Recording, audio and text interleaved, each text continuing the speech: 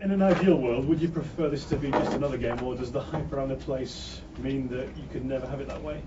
No, it's great. It means that we're in with a shout, and I'd have taken this position at the start of the season, 2 points behind Liverpool. So it's a healthy position we're in, and we'll do everything we can to try and win the game. Would it be too strong to hype this game up as a fourth place decider? No, I think you'd be correct in that, but let's remember there's games after that where teams can. I think if we won the game, would you turn around and say that's Everton fourth? I don't think you would do. You might do that if Liverpool won it, but there's a lot of games to be played after that. Would it be very hard if Liverpool established a 5-point lead to overhaul them with just 6 games left? Well, you probably would have expected that before the start of the season. You'd have probably thought they'd be in that position just now. They're not, and we're only 2 points behind them. I suppose with what's been happening with the Ashley Cole and Javier Mascherano incidents, restraint on the field of play is going to be very important. Will you have a special word with your players regarding these issues? No. We've always been very good here. There's never been a problem with Everton at all. Do you feel that referees though might just be a little bit trigger happy, a little bit card happy with bearing them up? Well, I think if you run after referees and you abuse them, then you would deserve to get sent off. I think if you're talking about being competitive in tackles, that's different. But we certainly don't run after referees. How difficult is it for people and players to keep emotions under wraps? Because during the last Merseyside derby, obviously passions really run high with the 2 dismissals of your players. Yeah, well, I think you need to look at the 2 dismissals, don't you? You know, one was probably correct. The other one was a handball on the line, and it happens. I don't think that's the way you're asking the question. Sounds as if it's a big battle and it was a fight. It wasn't at all that. There were 2 sending offs, and in the main, I think they were both correct. How hard is it when you face a Rafa Benitez team that often has a number of changes? Well, they've got a really good squad of players, fantastic group of players. Good, some of them really top end of the market. So you don't know what they're going to do, but I'm more interested in what we are going to do and how we play.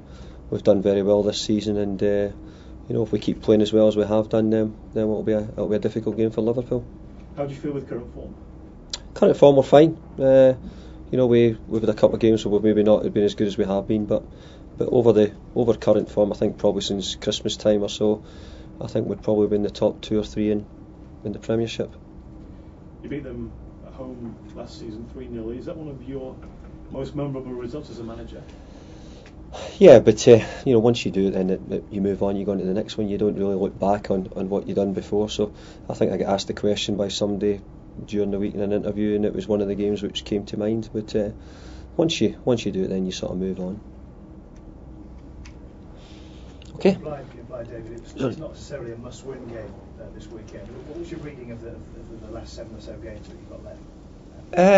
Well, the tough games we've got, but so is everybody. And at the end of the season, you're never quite sure how the results go.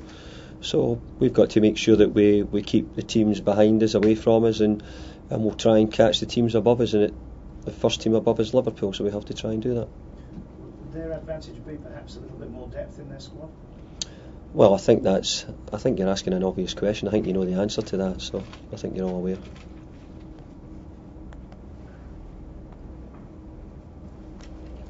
What have you been doing this week international wise? Did you take in the game on Wednesday? No, I didn't. No, I watched the games on television, both England and Scotland. How are your lads that have been away on international duty? I think they seem okay. Had them back and had them in training this morning, so I think they look okay. Fine. Tim Cahill, how's he at the moment? He's got a broken foot. Would you expect not to be able to select him for the remaining matches? I think that's quite an obvious answer as well, isn't it, if you have a broken foot? I know. Well, there you go. And what about the rest of your squad? Yobo, how's he at the moment? Yeah, we expect everybody to be fit. Yeah. Okay, cheers.